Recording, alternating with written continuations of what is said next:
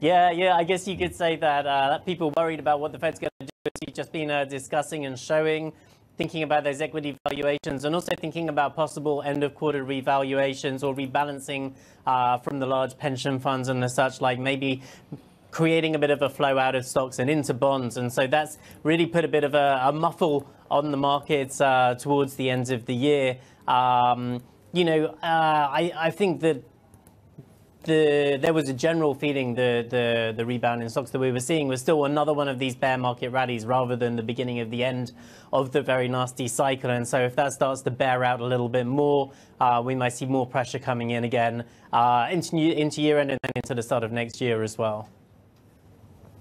Paul, it looks like, I mean, it's looking quiet, as everyone was pointing out, and I mean, hopefully it is. What a year it's been really for everyone. But it looks like the BOJ might give us something to talk about. Certainly, there is something today as far as markets go. What's the conversation in your team about the yen and where perhaps this goes this week? Yeah. I think really massive theme for next year, maybe not a very big theme for tomorrow, is really the consensus view, at least. But look, I mean, inflation is already way above the BOJ's target. They're just starting to talk about maybe we need to, kind of like go a little bit easier at some point or have a policy review or something really cautious, tentative. Steps before steps, if you like. We're starting to talking about it in the central bank parlance, maybe about the move away from the yield curve control, the move away from the very low interest rates and stuff like that. And the market, of course, will start to price that in already. So we're seeing the 10-year yield butting up against the BOJ's ceiling. We're seeing the 2-year yields close to turning positive. We're seeing the yen getting that little bit of support and strength again. And I'm sure that there will be plenty of questions for the BOJ about when is the right time to move away from such settings. I think what the BOJ wants to see, and it's been very clear about this, is a pickup in wages. We won't see that coming through properly until the start of the next quarter, when we start to get the negotiations over salaries and stuff like that. So that's really the thing I think that everybody's going to be latching onto at the start of next year. But for this policy meeting, I think we can expect, and we could be wrong, but we can expect pretty much par for the course and a lot of stonewalling of all of those questions. Is that the third pivot for next year? BOJ pivot? I don't know, Paul. That's going to be something. I was going to ask you about China. This rally seems to be, we're fading a little bit in the last few days or sessions or so. What comes next year? What do we need? I mean, you basically are dealing with a spike up in COVID cases, which I think is worrying the market. And then you have a work conference, which is talking about really, supporting the private sector. What should we be focusing on the most? Yeah. It's another one of these this year, no, now versus next year kind of trades, right? Isn't it? If you look at the situation on the ground right now, the COVID is just spreading so miraculously quickly. Kind of like terrible numbers. I'm sure if you could get a true gauge of it, but just anecdotally, kind of it's very widespread. Hopefully, mild cases, hopefully as many people as possible safe.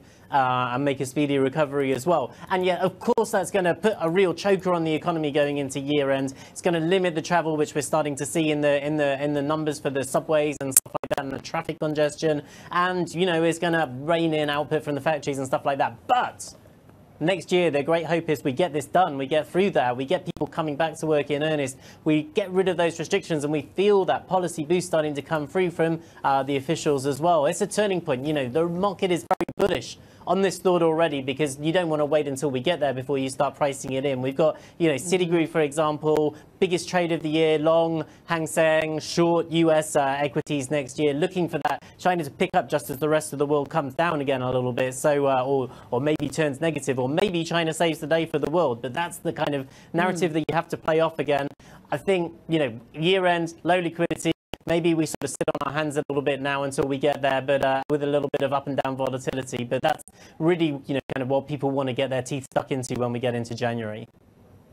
Paul Dobson, our executive editor for markets here in the Asia Pacific, joining us out of Singapore. In fact, let's just build on what Paul was just saying and look ahead to next year. So this time last year, strategists were basically calling for a rally. And just to call you out, most of you were wrong.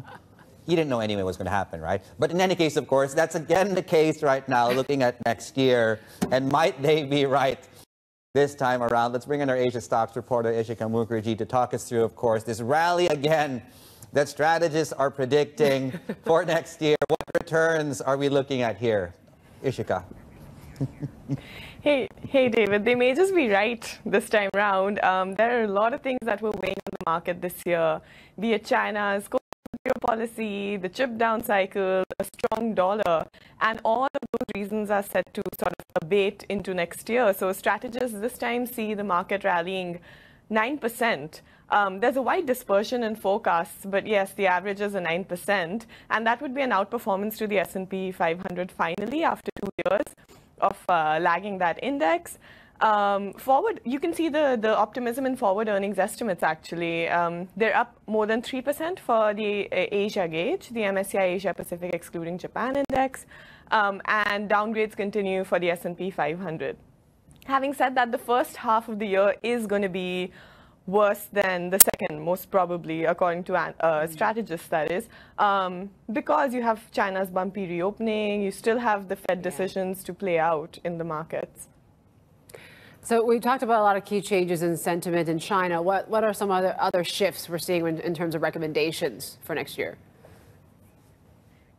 Yeah, so aside from China being investable again, hopefully, South Korea and to a lesser extent Taiwan are back online as bets for next year, with strategists seeing the semiconductor inventory issues sort of abating into the second half of the year.